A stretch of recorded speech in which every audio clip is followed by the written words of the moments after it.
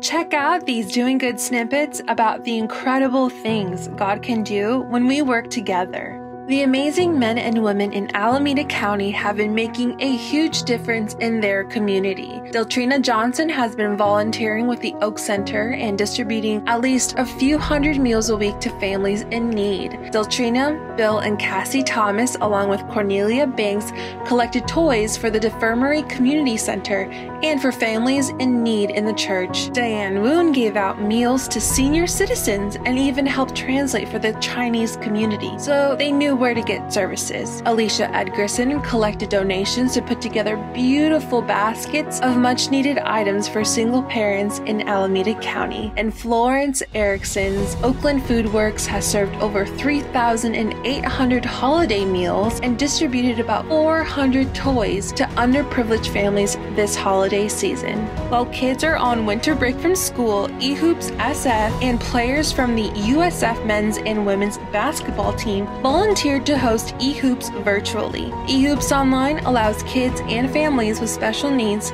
to experience inclusion while sheltering in place at home. Over in Silicon Valley, we've been inspired by the Hofstadter's House Church. For years, they have partnered with City Team to serve the homeless in San Francisco's Tenderloin District. The Hofstadters, Gajewskis, Mary Beth Edie, and their friends were one of the only groups to continue to serve when the pandemic hit. Just before Christmas, Donna Carey Hofstadter found items on Facebook that someone else was giving away. She asked if she could donate these items to the homeless. The woman agreed and, without Donna Carey knowing, also reposted Donna Carey's request. 500 people responded with items to contribute. People began dropping off socks, clothing, and supplies at Donna Carey's house. Neighbors walked by and dropped off supplies too. The week before Christmas, the Hofstadters and their friends delivered 3 U-Haul trucks full of supplies to San Francisco's homeless. And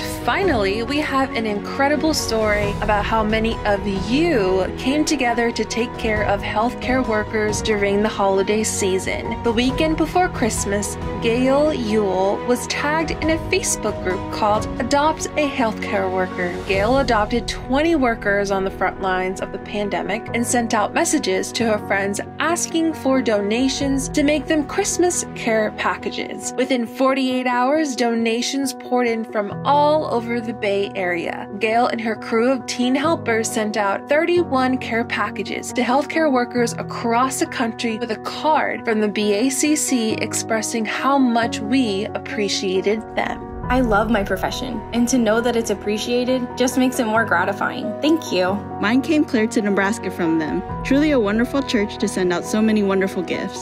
I came home from a very exhausting 8-day work week to a glorious and heartfelt care package. It was just what I needed to brighten my day. Thank you to my friends at the Bay Area Christian Church. When I came home from work, I saw a package at my door. To my surprise, it was a package from Bay Area Christian Church, Palo Alto, California. When I opened it and read the card, it brought me to tears. All we ask for is to be appreciated, and for this to be sent all the way to Mississippi just for me has brought joy to my heart. After all these care packages were in the mail, donations from the members of the church kept pouring in. The Collette family and their house church made 25 more care packages from these donations, and they made them for the staff of the Livermore nursing home. Members of the church in Alameda County donated money and items, so they put together Christmas bags for workers at the Ridge Acute Rehab nursing home.